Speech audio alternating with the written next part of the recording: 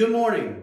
My name is Matthew Johnson, and I am the pastor here at Glencoe United Methodist Church. And I want to welcome you back to our final virtual worship service for now. The reason I say it's our final virtual worship service is because starting next week, September 20th, we will be entering into this space again. We will not be coming into the sanctuary to worship, but we will be worshiping out here in our parking lot. We will worship together in this space, on this campus. We will be separated because we're going to do social distancing. You're going to bring your own chair, hopefully. If you don't, we might can try to scrounge up one or two for you. And we ask that you wear a mask. There will be some different rules to everything because we're trying to prevent any spread of infection or anything like that. And I sent out an email explaining these things, and if you have questions based on that, please let me know. If you haven't received an email from me, then either you're not on our email list, or two, you don't use email, and I'm trying to get those letters to you as soon as possible. So look out for me to show up at your house, or at least call you and to let you know about what's going to happen by giving you the same letter that would have been sent out via email. Also, let's not forget about the Glencoe prayer loop, which shows up on Mondays at 1 o'clock via phone. And what we'll do is, if you should have gotten an access card in the mail, and you just type in the phone number, and then it'll say what's the password or access code. You type that in, and then it puts you straight into the conversation. And then we can lift people up in prayer requests and praises together. So no matter how separated we are, we can all still be connected, which is a beautiful opportunity for us to continue to show each other love amidst this time of crisis. And friends, I just wanted to also emphasize that because of your hard, diligent work and generosity, you have produced 100 hygiene kits that was sent to victims of natural disasters, particularly Hurricane Laura. I delivered those this past week on Thursday, and we had enough money to where we went out and bought 100 kits worth, and I delivered them to Charlotte, to the little hub there where they're going to send it out. So you should be very, very proud of this church and of all of you for your generosity and your help, because it has impacted at least 100 families during their times of crisis. So you should definitely give yourself a round of applause for that, and praise be to God that we had the opportunity and had you and your generosity for this time.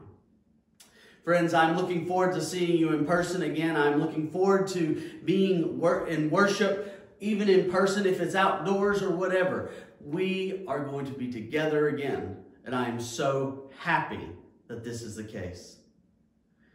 But for now, let's not get ahead of ourselves. Let us get through this worship service first, and then we will come together next week and lift up God in our praise and worship. Will you pray with me, and let us begin worship at this time? Gracious and merciful God, we worship you together today in spirit and body, so that way we can be your faithful people. Help us to see what you would have us to see. Help us to hear what you would have us to hear. Help us to feel your Holy Spirit within us and around us. May your Spirit be our guidance and our inspiration in this world, so that way we can be transformed by your grace and show the world what your love and mercy looks like. And let us have a true heart for you. Let us have the best intentions for you. And as we continue our sermon series this week on your Son Jesus' Sermon on the Mount, speak to us so that way we can hear the words that Jesus would have been speaking to us then. Help us to understand you better, so that way we can serve you faithfully and loyally. Lord, we ask all these things through your Son, who is the Christ in which we pray this day and every day. Amen. Let us now worship, friends. Our first lesson today comes from Luke chapter 11, verses 1 through 13. Hear now the word of God. He was praying in a certain place, and after he had finished, one of his disciples said to him, "Lord, teach us to pray, just as John taught his disciples." And he said to them, "When you pray, say, 'Father, hallowed be your name. Your kingdom come. Give us each our daily bread, and forgive us our sins, for we ourselves forgive everyone indebted to us. And do not bring us to the time of trial.'" He said to them, "Suppose one of you has a friend, and you go to him at midnight and say to him, 'Friend, lend me 3 loaves of bread, for a friend of mine has arrived, and I have nothing to set before him.' And he answers from within, 'Do not bother me. The door has already been locked, and my children are with me in bed. I cannot get up and give you anything.' I tell you, even though he will not get up and give him anything because he is his friend, at least because of his persistence, he will get up and give him whatever he needs. So I say to you, ask and it will be given to you. Search and you will find. Knock and the door will be opened for you. For everyone who asks receives, and everyone who searches finds, and for everyone who knocks the door will be opened. Is there anyone among you who, if your child asks for a fish, will give a snake instead of a fish? Or if the child asks for an egg, will give a scorpion? If you then, who are evil, know how to give good gifts to your children, how much more will the Heavenly Father give the Holy Spirit to those who ask of him?" This is the word of God for us, the people of God. Thanks be to God.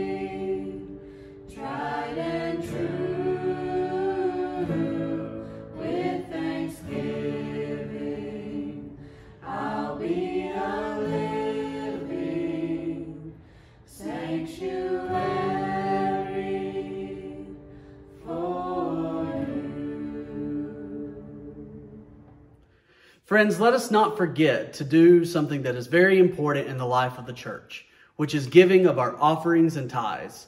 As we offer ourselves up each and every day, we must also remember to give financially, so that way the church can continue to operate on a daily basis and to continue to serve in ministry opportunities to our community and to the world.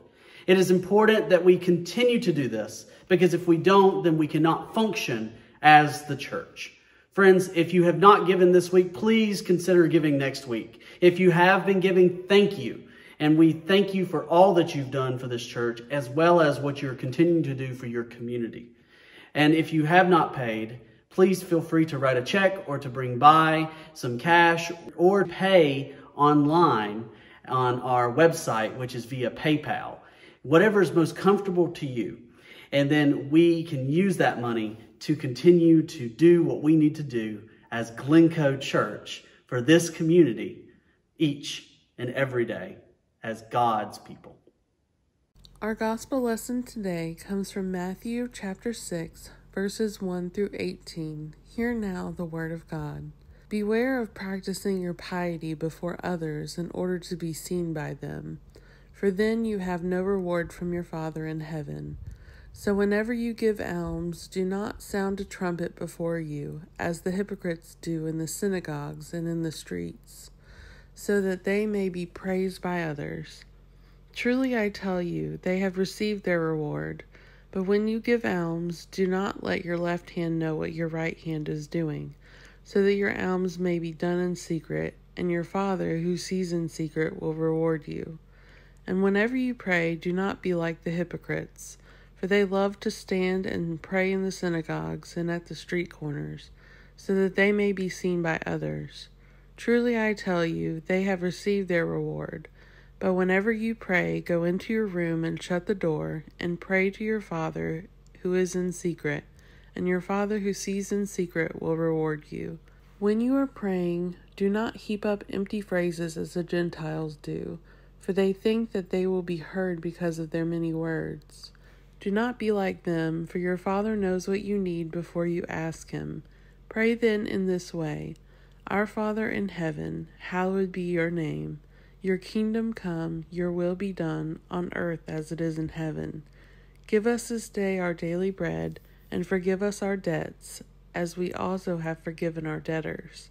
And do not bring us to the time of trial, but rescue us from the evil one. For if you forgive others their trespasses, your heavenly Father will also forgive you. But if you do not forgive others, neither will your Father forgive your trespasses. And whenever you fast, do not look dismal like the hypocrites, for they disfigure their faces so as to show others that they are fasting. Truly I tell you, they have received their reward. But when you fast, put oil on your head and wash your face, so that your fasting may not be seen by others, but by your Father who is in secret, and your Father who sees in secret will reward you. This is the word of God for us, the people of God. Thanks be to God.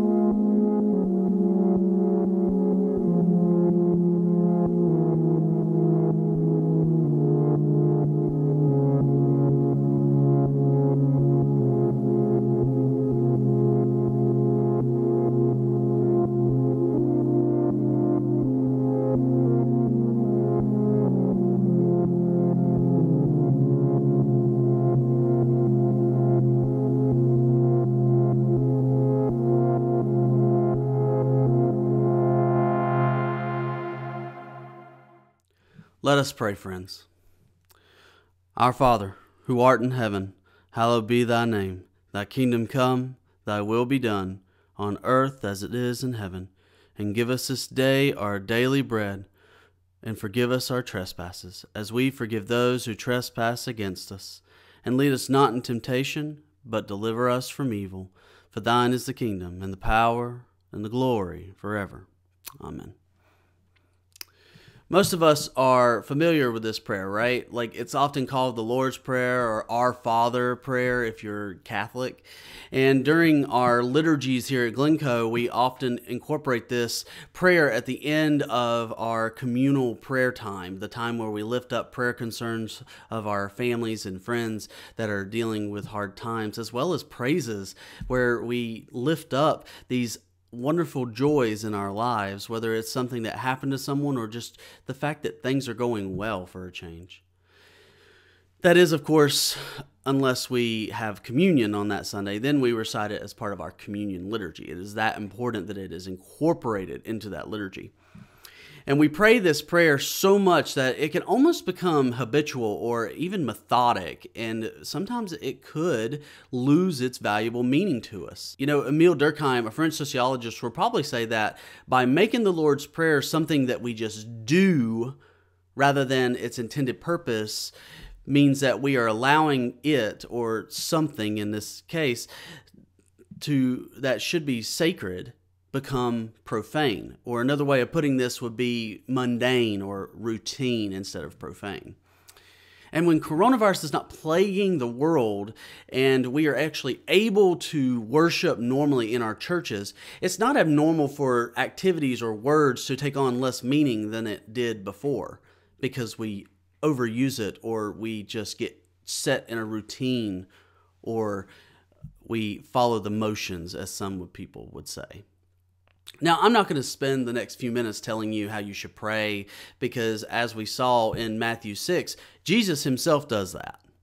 And who am I to tell you how to pray? I'm not the Lord, and I'm not the Savior of humanity. I am just another person living in a world of sin. And I sin every day just like each and every one of you, and for me to sit here and tell you how to pray would be irresponsible of me. Instead, I want to take this time to talk about the importance of the intentionality of when we pray, or the prevention of the sacred turning into the profane. Now, in today's scripture, we read that Jesus is warning his listeners about not being like the hypocrites. He starts this off in chapter 6 discussing alms, then he moves to prayer, as we are particularly focusing on today, and then he makes another shift towards fasting. And it is important that we understand that all three acts that Jesus is discussing were normal in the lives of the Jewish community. Being charitable to others, praying to God, and fasting were expressions of their faith, a lot like our faith today. And when we look back at the Israelites after the Exodus from Egypt in the book of Exodus, they enter into an agreement with God, the one who delivered them from their bondage to a new life.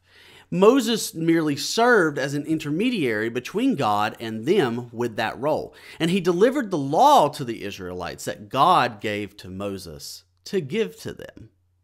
And this law, which can be found throughout the rest of Exodus and all the way through Deuteronomy, focused on both honoring God and treating neighbors respectfully. And remember, Jesus had previously said in Matthew 5:17 that he did not come to abolish the law, but he came to fulfill it. So Jesus had a good understanding of what the law was and its intended purpose. And the fact that we know that Jesus was the Son of God and the ultimate rabbi to help us know how to interpret the law and to interpret the scriptures tells us that when Jesus spoke of these important matters, such as giving to the needy, praying to God, fasting, and other things of the sort, the disciples, and us today for that matter, were expected to listen. And the hypocrites that Jesus was referring to in his message were the religious leaders like the Pharisees and the scribes, or the legal experts, as it sometimes says in some translations. And the word used that translates into hypocrite in English was often used in the Greek as being described as being a description of actors. And in theater performances, performers would actually wear masks to conceal their true selves from the audience. They're pretending to be someone else. Today, we don't necessarily see masks all the time in the movies and in the shows and on theater but we see them acting like someone else, not being themselves, concealing their true selves to be like somebody else instead, or to show a different persona. And likewise, when Jesus is speaking of the hypocrites here, he is talking about those who conceal their true intentions. And as far as Jesus was concerned, it's not the act themselves, but the intentionality behind those acts that were being performed that was so important. Jesus was not opposed to communal acts of piety and mercy. We need to make sure this is clear. I know he says that you should do it behind a closed door in a locked room, but the reason he said that was to make a stark contrast. He did not mean it literally per se. He was concerned about those actions being done for the purposes of building oneself up, aka making themselves look good, or maybe even look more pious or more faithful than others. We actually see that in multiple parts of Scripture. And another one that you can think of is, think about the Pharisee who is there, and he's at the temple, and then he sees this tax collector come up, and he prays.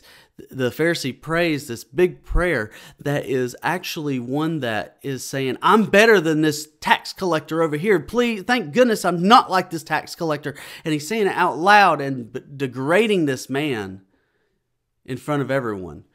But he didn't do it because he truly thought it, though he probably did. The reason he did it was to make a point in the people around him, not in his conversation with God.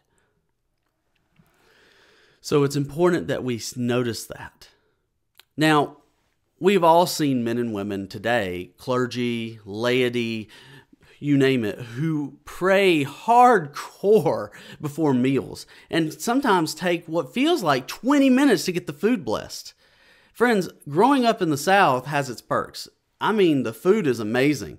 But those prayers at reunions and such could make the very food that you were excited before, had your mouth watering, make it cold before you even get to the food table to get your food. It happened often growing up. And not to mention, some people love to pray in ways that they would never pray otherwise. I mean, I have felt like I was at a Renaissance festival at times in my life. Yeah, I have never actually gone to one. Have I wanted to? Yes. Have I ever been? No. But when some people pray, they pray to God, and it's oftentimes in Old English, or they're trying to pray like they are reading straight out of the King James Bible. Yet that's not how they speak to God. That's not usually how they pray to God. But they did it because they're in a crowd and they wanted it to sound good or look good or to make themselves look good. Happens all the time. Can't say I've not been guilty for it in the past. I'm just as guilty as everybody else.